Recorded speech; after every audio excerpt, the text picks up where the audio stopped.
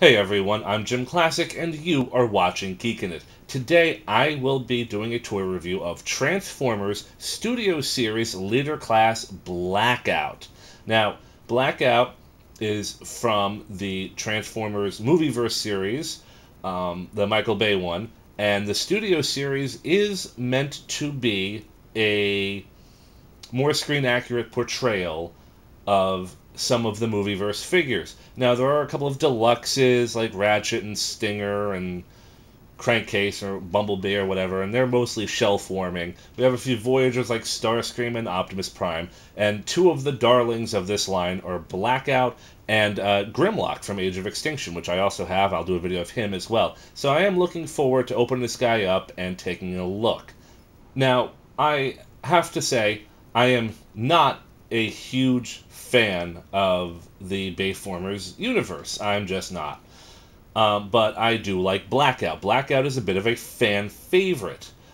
In his debut in the 2007 movie, in that scene, in the opening scene with the desert and the army base and everything, you see this chopper come to life and this 30-foot monster just destroys everything. It was a really, really good scene.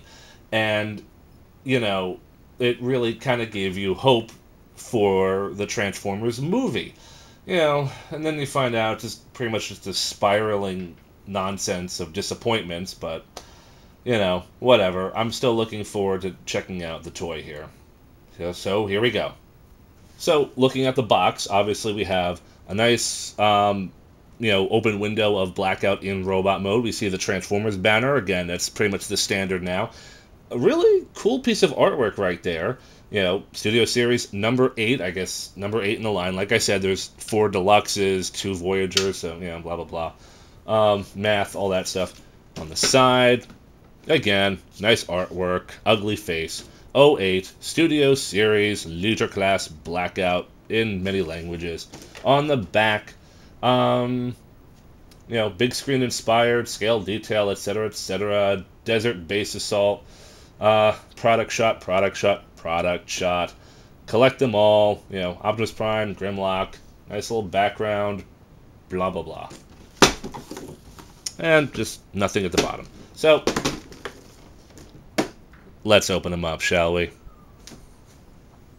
And here we have Blackout in his helicopter mode, and I have to say, it's a pretty big vehicle mode. It really is. Blackout is a military transport chopper. It is nicely detailed. It's pretty frickin' big. Pretty long, at the very least. And the colors are, gray and dark gray. That's pretty much it.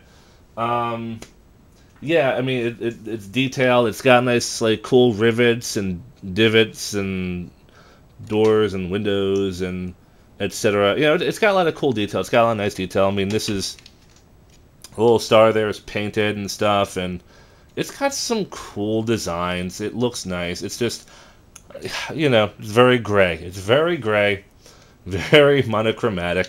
Does have Blackout's name on the tail there. It has a mini-con port, I guess. I don't know. No, not really. Looks like it could be a mini-con port. But it does look like a good vehicle mode, with the exception of, the panels frequently have been detaching themselves, which is a little frustrating. It's very panely, lots of stuff that doesn't want to lock into place, so that's kind of sucks. Also, I do see a little bit of stress marks here on the helicopter blade. A little bit there. Actually, that might be the only one. That might be the only one with the stress marks. But it does. It rotates. Not well, but that's fine. The stabilizer rudder works pretty well. Has a, the call sign or the number of the chopper. It looks good. It looks like a fun vehicle mode. It really is. Got a little bit of visible head syndrome, but that's okay. I'm not really gonna fault it for that. But Nice clear windows, has the gun, has the radar dome. Yeah, a lot of exposed robot mode right there. Again, I'm not really faulting it. It's you know, Bayformers, as much as I sometimes have a low opinion of the Bayformers, this design element, this aesthetic is not easy to turn into a physical representation. So, you know, you get a decent chopper mode out of this, with the exception of the popping out panels. You do get a decent robot. You do get you do get a decent vehicle mode out of this. I would just be careful of the propellers. You know, this is going to be a problem, I can tell. So let's take a look at the 2007 Voyager class Blackout. And propellers are a little fiddly on this guy too, and he's also panel. He's got panel issues too, you know, especially right back there. But I mean, this is the size difference between the two Blackouts. And you know, I've kind of had this guy in storage for a long time. I haven't really displayed him much, but even him, I mean, he's an okay vehicle mode, with the exception of, you know, this part has like never ever locked in. But you know, there is a huge size difference between these two versions of Blackout. Not, you know, complaining. Like I said, I think that was supposed to be the more screen accurate one. This is, like I said, 2007. They you know, Hasbro were still getting acclimated to the whole movie verse as well. So they probably took a few liberties, made him maybe a little bit chunkier or different than they normally, you know, than they would later on down the road. Another quick vehicle mode comparison: Age of Extinction, Optimus Prime. I don't know if that's really to scale with each other right there. That's probably not really to scale. Maybe if Optimus was a little bit smaller, but you know, it's here. It's a comparison. You know, I'm sure they'll look good together in robot mode. I'm hoping. So, without further ado, let's get to transforming this guy.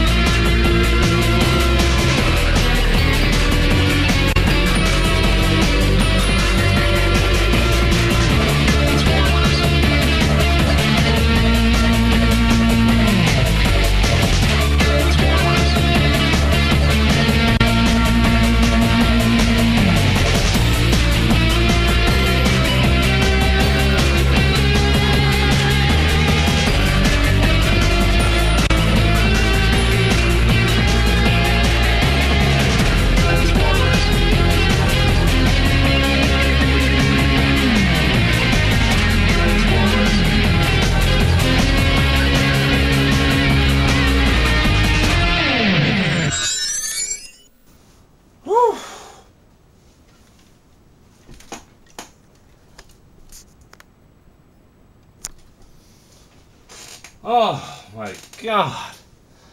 And here we have Leader Class Blackout. I don't even think I did it right.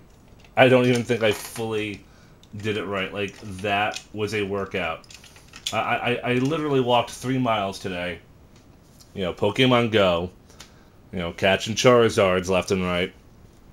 And walking 3 miles was less exhausting than transforming this guy. So yeah, Blackout's a bit of a challenge, a little bit. I mean, he's just very fiddly. As I said with the chopper mode, the panels coming apart and everything, a lot of these panels just get in the way, and it really slows you down. And of course, you know, you're worried about breaking the panels. And so that kind of slowed me down even more. And like I said, he's all discombobulated up here. But then again, like, you know, Bayformer's aesthetic, discombobulated does kind of go with the territory. Even though, yes, I did screw it up. I think that's supposed to go up there, like that. I think that's supposed to go up like that, I think. There, yeah, that's supposed to go, yeah, okay, there we go. That's looking a little bit better. And I think I screwed up his, how did I do that? How did I do that with the hand? Like, that's not supposed to kind of go under. Ah! Damn you! I think. Right? It's supposed to go under the hand. I think I did something wrong. I'm pretty sure. I don't know. Yeah, okay, there we go. You know, I've been, there we go. Look at him. So, yeah, I've been sitting on this toy for about 2 weeks. I got him about 2 weeks ago. I've kind of been waiting to put him in front of the camera before opening him. So this is my first time doing it. This was a bit of a challenge for me. Can't win. I can't win. There we go. Okay. So, yeah, you know, been sitting on this guy for about 2 weeks. This is really my first time doing it. I like it, but yes, he is a challenge. So let's get on to Blackout. He is a scrap metal monster. He is a huge mess. And I'm not really complaining. I actually, as I said, I like Blackout. This is an interesting robot mode. I mean, he's just pure insanity just looking at this guy. Looking close up, we have this crazy looking head sculpt. It's just basically a giant, horrific bug monster. He looks just mean as hell. I love this silver paint. Silver paint? It's like silvery gray paint. Gunmetal. I get gunmetal. Yeah, it's like a gunmetal paint.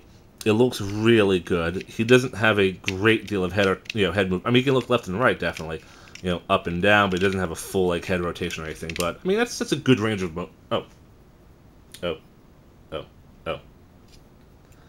Sorry, that's a good range of motion right there. I mean, for especially something as big as he is.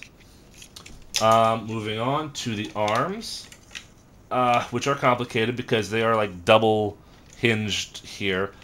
His arms can definitely go up like that. They can go back like that. An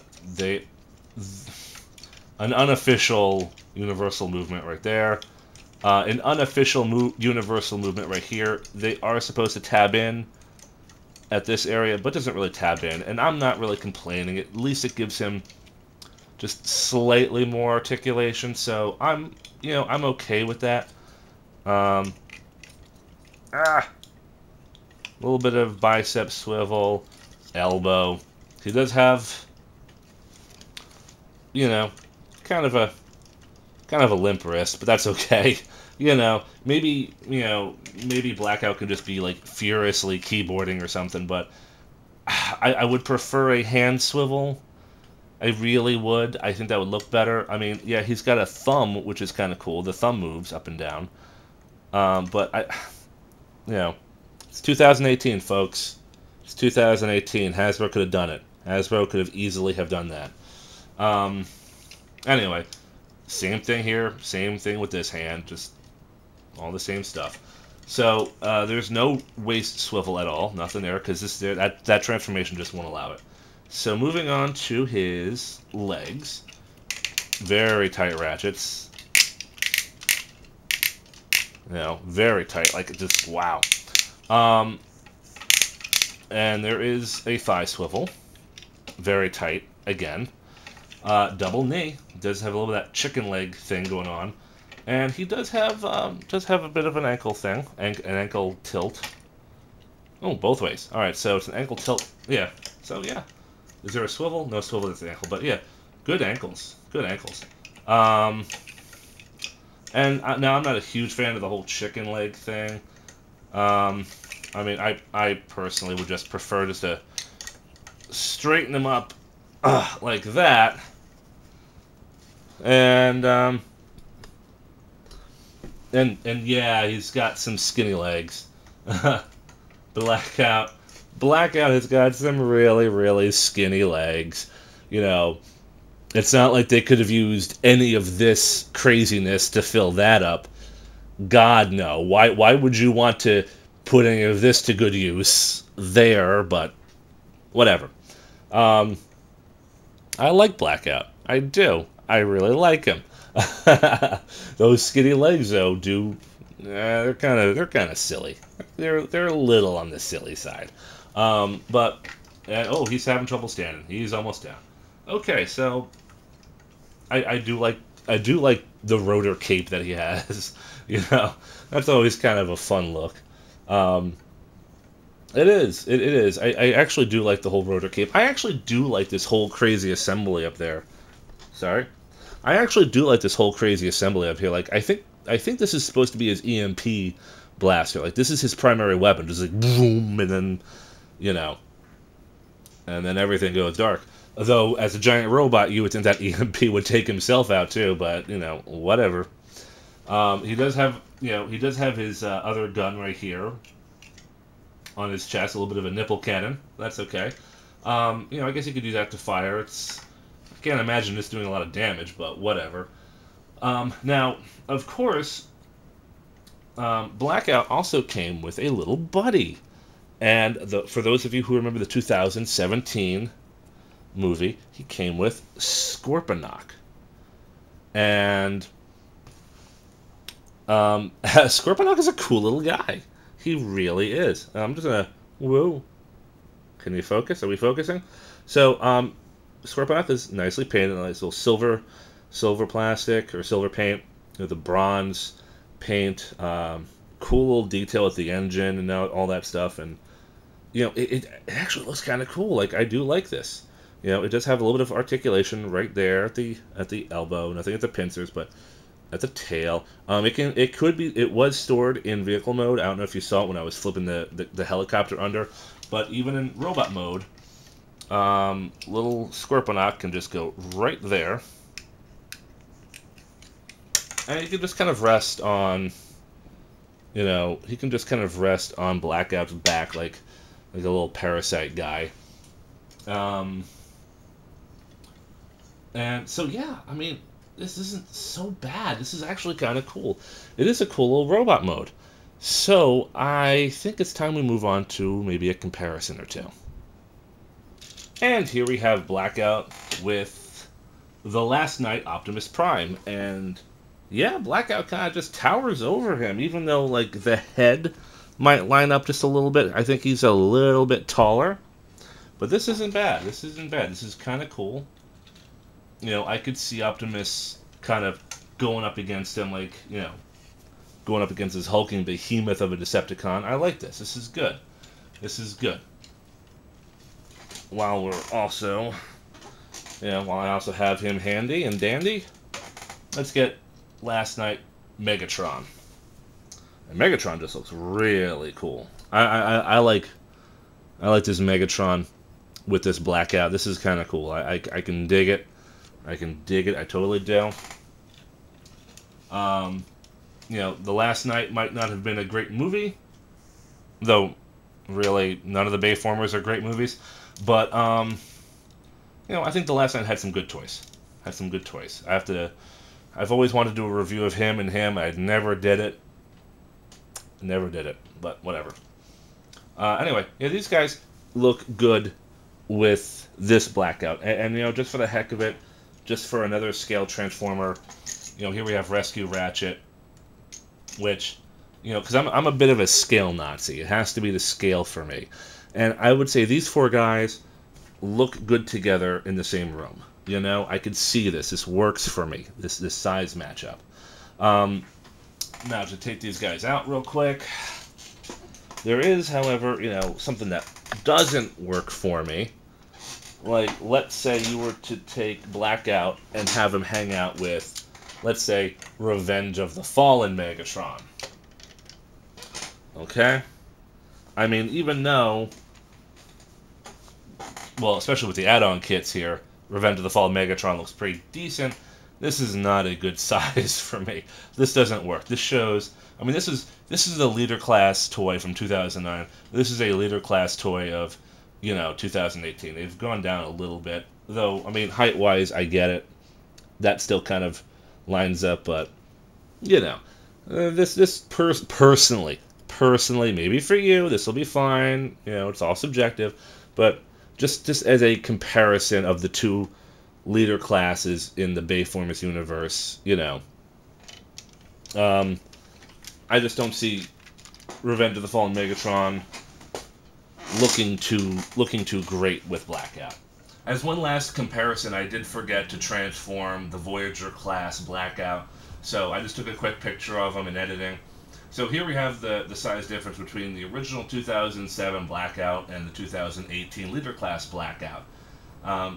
Obviously, there is a difference in both quality, look, aesthetic, everything. Like I said, the 2007 one, Hasbro was still they were still getting acclimated to the whole movie design, so it is a more simplistic, incoherent piece of nonsense, where the 2018 is a fully realized, incoherent piece of nonsense.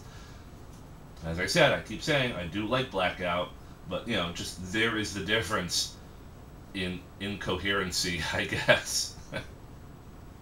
But anyway, I think that wraps up everything here. I do like this figure. It is fun. It looks like the character.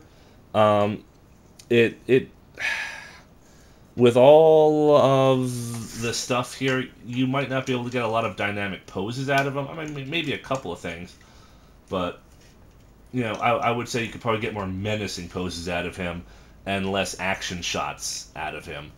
But I do like Blackout. I would say my biggest concern would be all the panels, all the fiddliness that you have to do to straighten this guy out.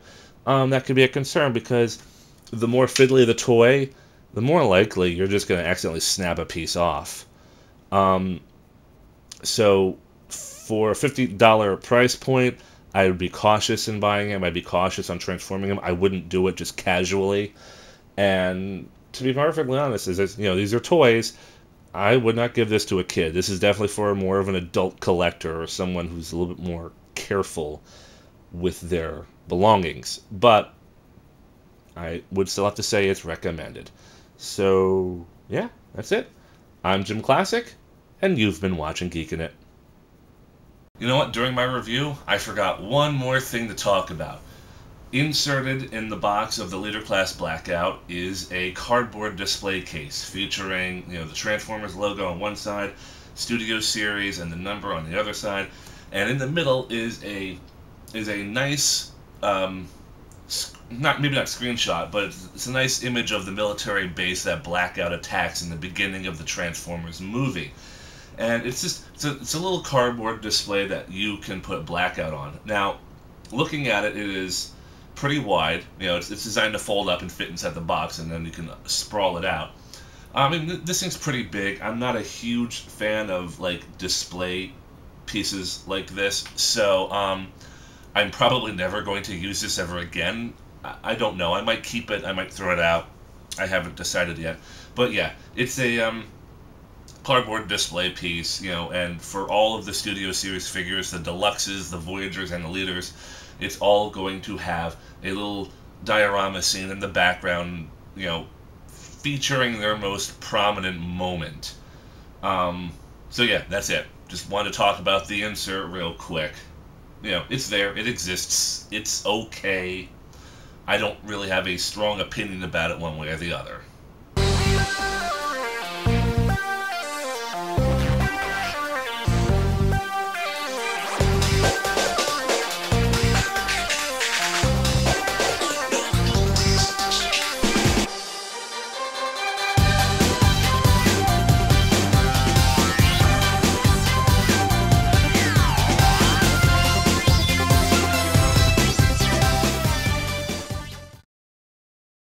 Hi friends, thanks again for watching my video.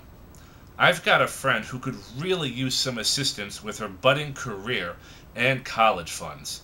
Genevieve started a GoFundMe page because she is in need of getting supplies for her passion of aerial acrobatics. She needs these supplies in order to perform the amazing aerial stunts that she does. Not only has she been performing her acrobatics, but she was recently accepted to Sanka, Seattle's pre-preparatory circus program. This is what she really wants to do with her life, and she does need some help. Even if it's just a few dollars, it'll help. Even if you can't donate, then please share the link, which is below in the description page. She really is a great person, and she does deserve this assistance. Thanks again, and have a good one.